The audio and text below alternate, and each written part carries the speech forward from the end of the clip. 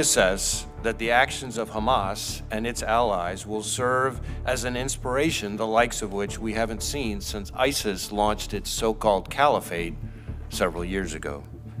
In just the past few weeks, multiple foreign terrorist organizations have called for attacks against Americans and the West.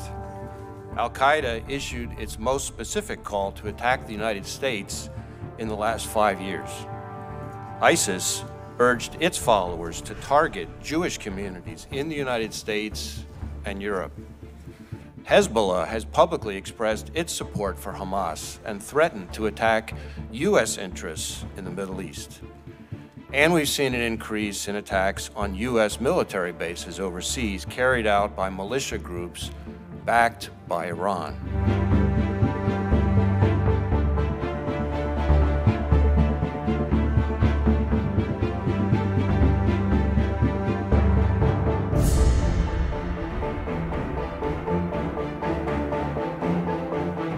Joining us live now is the former Israeli ambassador to the United States, Michael Oren. Michael, good to see you. Thanks for your time this morning. So just on that warning and the rise of threats against Jewish people in the United States, that's something that Australian authorities have warned about as well.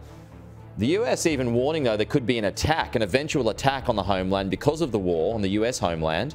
So how alarming and real is that threat with your experience? First of all, good to be with you. Greetings from South Tel Aviv.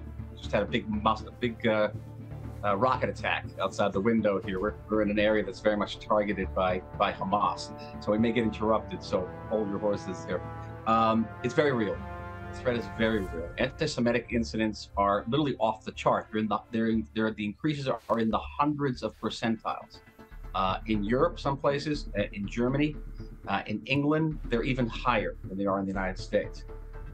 Jewish institutions are not locked down. They are heavily guarded by police, by actually an organization that I advise called the Secure Community Network, which is an organization of former FBI agents who monitor and intercept threats to about 12,400 Jewish institutions across the United States. So it's a very real threat, particularly acute on American campuses where Jewish students feel locked in and threatened.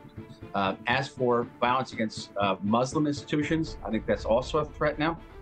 There was a Muslim young boy, 16-year-old boy, who was murdered by just an angry American. So I guess I certainly believe that we have to be vigilant for violence in that direction as well. You served as ambassador to the US from 2009 to 2013. There were two conflicts between Israel and Gaza in that time.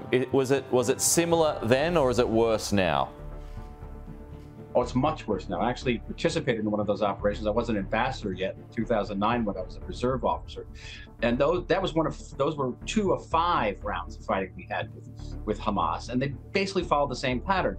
Hamas, for whatever internal political reasons, felt it necessary to shoot rockets at us. They fired several thousand rockets at us. We responded, for the most part, from the air. Only in 2014 there was a brief and not very deeply penetrated ground operation. And then there was mediation by Egypt and other third parties, and we reached an agreement, and it went back to normal. Israel proceeded under a false premise. I stress this. I'm not a representative of the government, so I can tell you this, that we could incentivize Hamas through Qatari cash, a lot of cash, letting 20,000 Gaza workers into Israel.